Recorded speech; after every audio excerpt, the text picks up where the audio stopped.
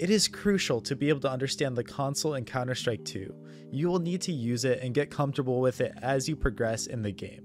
Today, you are going to learn some must-know console commands that will make your life so much easier. First, I want to tell you about the best way to get Counter-Strike 2 skins. Thank you to the sponsor of today's video, SkinsMonkey. They are one of the greatest and easiest to use CS2 trading sites out there. You can swap out the skins you do not like for brand new ones that are so much more fresh. Even skins that are trade locked can be secured by adding them to your backpack. The greatest thing about the site is that you can buy skins for so much cheaper with a 35% deposit bonus when you use my code, CoJo. Make sure to check out the freebie section where you can get a free skin just by completing tasks. On top of the bonuses, you also get a $5 bonus when clicking the link in the description. Okay, first let me show you how to enable the console. I want you to click on the settings and go to Game. Here you will find the Enable Developer Console. Slide that on yes and it will allow us to open up the console with our tilde key. This key is going to be found on the top left of most keyboards. Now, what is the console? The console is your command center where you are going to be able to manipulate values in the game to make it so that your Counter-Strike 2 experience suits you the best. The first setting I want you to learn about is Viewmodel Commands. These Viewmodel settings are going to allow you to change the positioning of your guns on the screen. My personal favorite Viewmodel settings are as follows: Viewmodel Offset X 2.5, Viewmodel Offset Y 2.0, Viewmodel Offset Z -2, and Viewmodel FOV 68. As you can see, this allows me to have such a clean looking game, and I personally love the way the guns look. This is going to be totally preference, but it's nice to find what works out the best for you. The next command I want to teach you about is one that you won't be able to live without after changing it.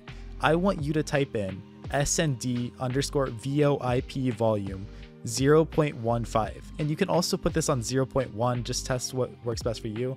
It's going to lower the volume of your teammates' mics in game. It's gonna save your ears from having to hear mic spam and raging throughout the whole game. You will now be able to hear if any sneaky enemies are reloading or making steps anywhere close to you. One command you might find very useful is FPS_max 0. This is going to make sure that your frame rate is unrestricted and you can take advantage of what your PC can offer. It is not as important to have this at 0, but if you're going to cap it, make sure that it's above your monitor's refresh rate. The next command I am going to show you is something only my subscribers know about. It is YT_subscribe_2_CoJoMo. Doing this will help me grow and allow me to be seen by more eyes as I work hard to produce quality content for you.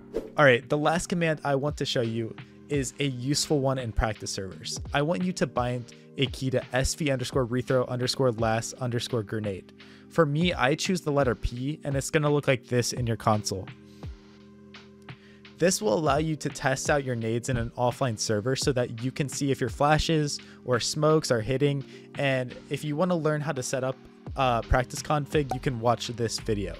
The SV_Rethrow last grenade bind has been something so useful and vital in my own personal journey to the top, and it's so annoying when you don't have the bind and you have to keep rethrowing the grenade and just trying to guess if it's hitting or not. So this is very good for testing out different positions if they're going to get blinded or not.